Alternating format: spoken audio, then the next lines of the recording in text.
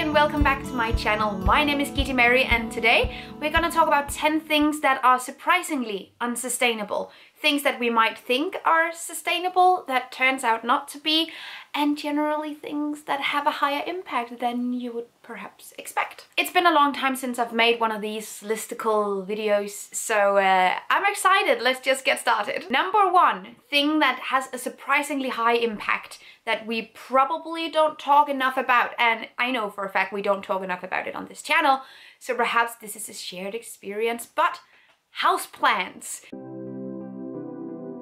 Some of us, myself included, have normalized or idealized this idea of having a lot of houseplants, and we love how it looks in our homes and it's amazing. Getting some green in there, it just feels really nice. But how many of these houseplants are actually grown and produced comes with quite the impact. Most of us, I guess, go to a store and buy an already big plant, and a plant that's already grown quite a lot. And usually these plants are not native to the area in which they're sold. They are imported from other places, and usually they're actually also grown in greenhouses that run on fossil fuels.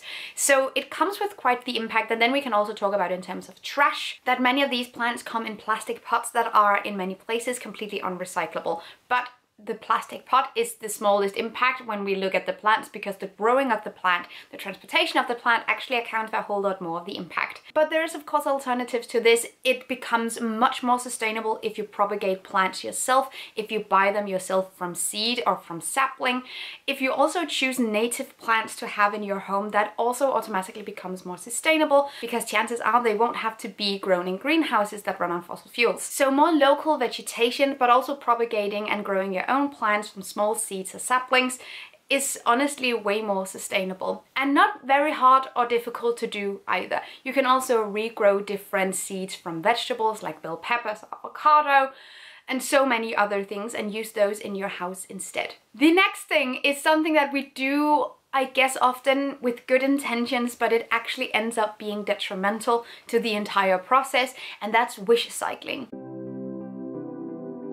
If you haven't ever heard about wish cycling before, it's basically when you throw something in with recycling because you really want it to be recycled, or you wish that it would be recycled. However, the reality is that not everything is, and whatever is not recyclable actually depends a lot on the local facility that manages the waste. So some places glass recycling might not be available, and some places organic recycling might not be available. So we throw things in, or like we sort things as a recyclable material because we would really love it to be so, but we actually end up hurting the entire recycling process whenever we do this. One example I can think of that I know I've done myself, and when I was sort of confronted with the fact that this is actually bad, obviously I stopped. But I've always really wanted pizza boxes to be recycled because that cardboard recycling is available to me. But locally in Denmark, where I live, you can't recycle a pizza box if it has grease stains on it. If there's any food on the cardboard, it cannot be recycled and it has to go out with general waste. And putting food-stained cardboard in with the clean cardboard recycling batch will ruin the entire thing. So even though there's a good intention, they're like, I hope it can be recycled, we'll actually end up doing more harm than good. And there are many other examples of this, so my number one tip always is find out what is recyclable near you and stick to those guidelines always. What I do now, if I do have a pizza box, is that I cut out all the grease stains, and then you can compost those.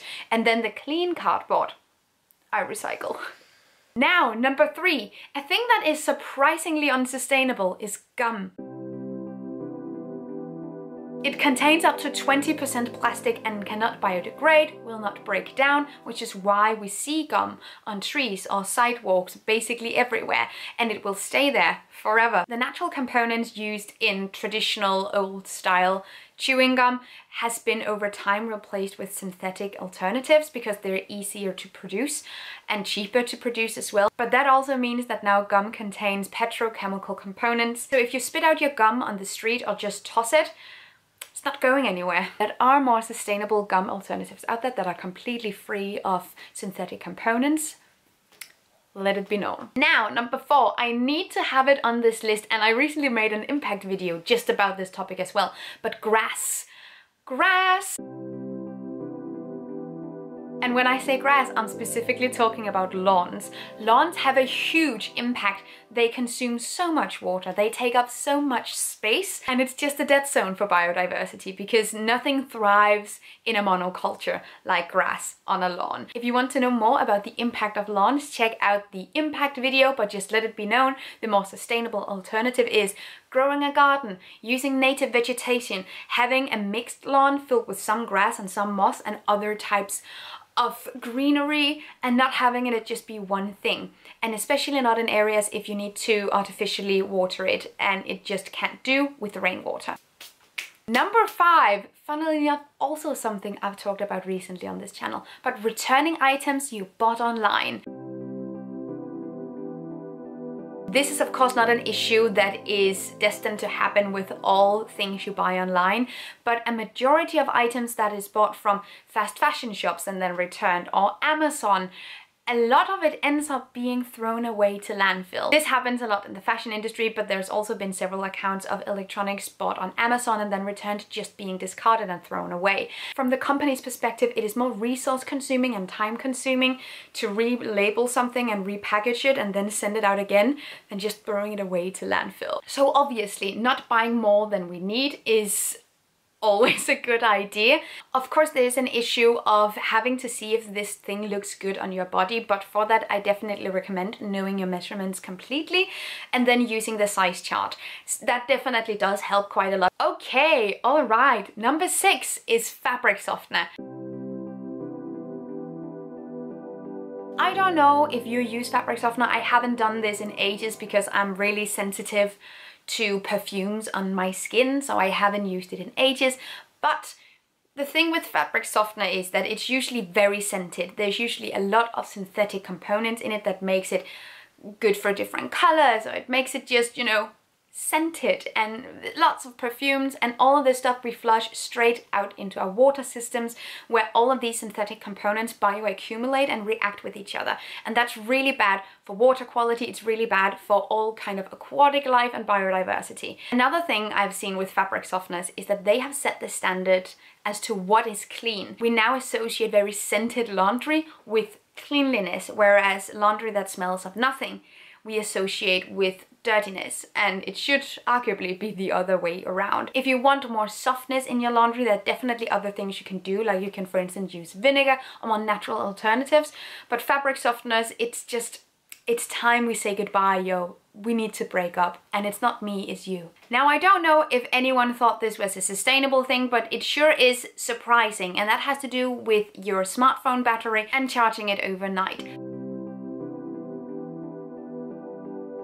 I've seen a lot of debate as to what is sustainable or not, or if charging your phone overnight is dangerous for the phone or for you, etc. And it seems like that's not the case. However, it does require energy to charge your phone even when it gets to 100%, because then every time your phone gets to 99%, it will use energy to spark that 1% up again, up until 100. So leaving your phone to charge overnight will actually waste a bit of energy, which is surprising. I don't know if it's surprising, but now you know. Another really important thing about batteries and chargers that I would like to add here is that it's not a good idea to let your phone go to 0% power, ever, really. Smartphones run on lithium batteries, and those bad boys are not kidding.